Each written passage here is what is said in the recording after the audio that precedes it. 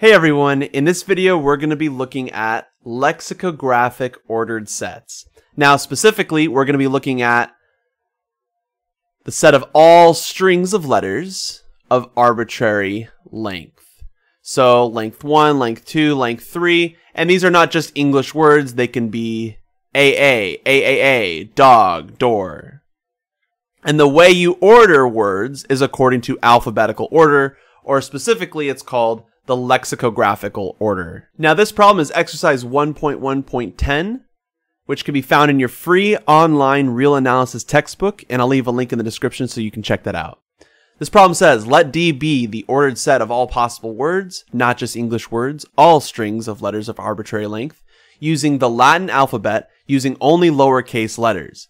The order is the lexicographic order, as in a dictionary, e.g. AA is less than AAA, and let's go through each of these real quick together. So AA is less than AAA because they both start with AA, but because the second object has a third letter and the first object doesn't, and they both start with AA, then that means that AAA is greater than AA. AAA is less than dog because D comes after A, and so because the first letters of these strings do not agree, then we have a discrepancy. So for example, with dog and door, they both start with DO, but because G comes before O in the third letter, there's a discrepancy in the third letter, and so I automatically know which object is bigger. And it's a typical alphabetical order. Now, let A be the subset of D containing the words whose first letter is A. Show that A has a supremum and find what it is. So this means that A is just the set of all words or strings that start with A. So here we have two examples. A is in A and ABCD is in A. So let's take a look at A and ABCD.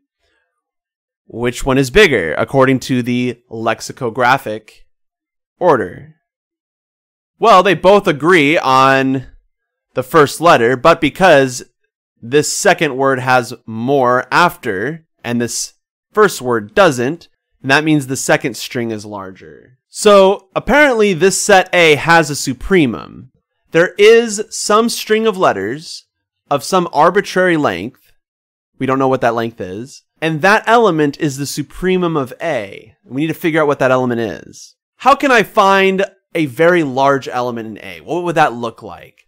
Well, if I want to build a large element in the set here, I have to start with A, right?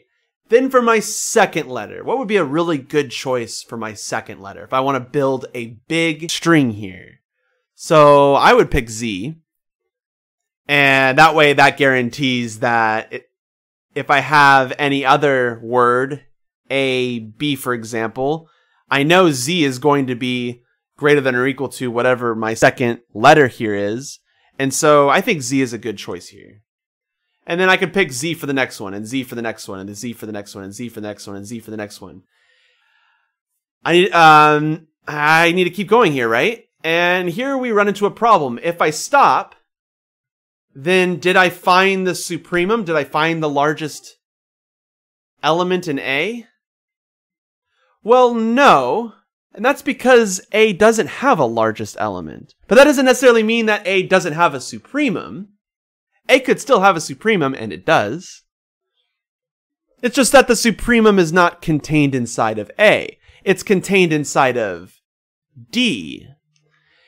So what could be the supremum here?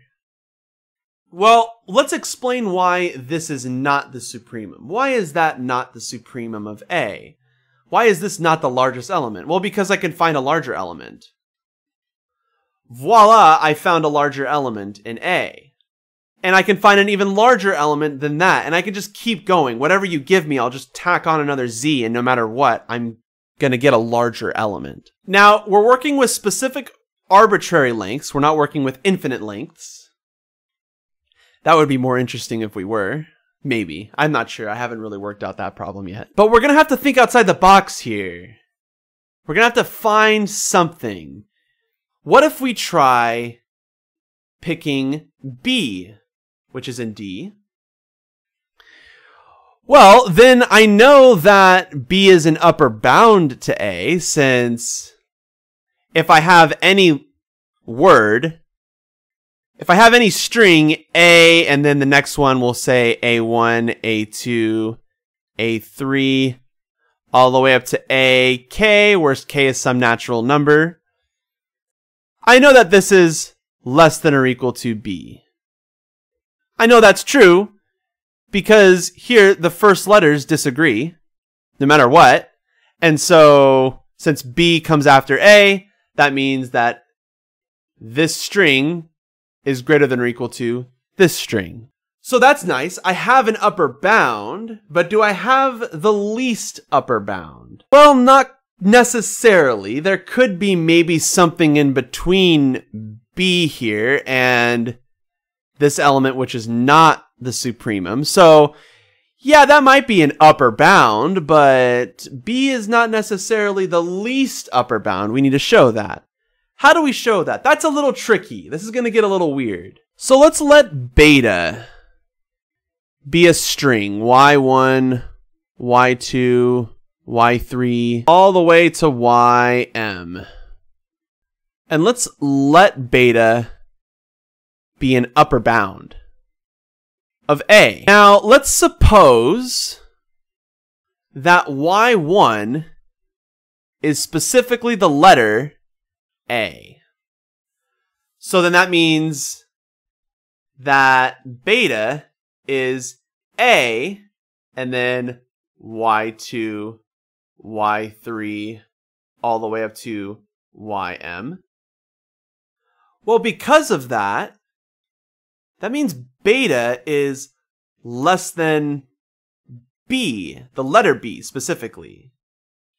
Why is that? Well, because beta starts with A, and B comes after A. Well, this is going to be problematic because consider the string A, Z, Z, Z, and here I'm going to have M plus 1 copies of Z, and I'm going to call this element gamma. This element is in my set D here. Technically also in my set A. Well, then how can we compare beta and gamma? Well, it has to be the case then that beta is strictly less than gamma. Now, why is that? Well, that's because the greatest this element beta can be is if all of these y sub 2, y sub 3, all the way up to y sub n, if they're all z, the letter z. That would maximize the value of beta relative to the lexicographical order.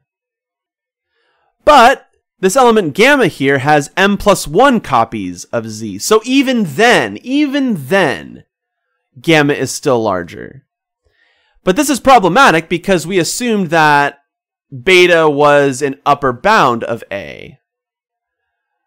Yet we have an element in A which is greater than my upper bound to A. That's problematic. So what did we contradict here?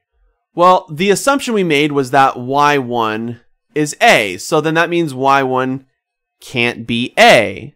And if y1 is not A, then that means that B is less than or equal to beta, which is y1, y2, y3, all the way up to ym. I know that y1 is not A. I know that. Because beta is an upper bound, and we show that upper bounds can't have the first letter be A. And so that means y1 is not A. So it's either B, or C, or D, or E, or F.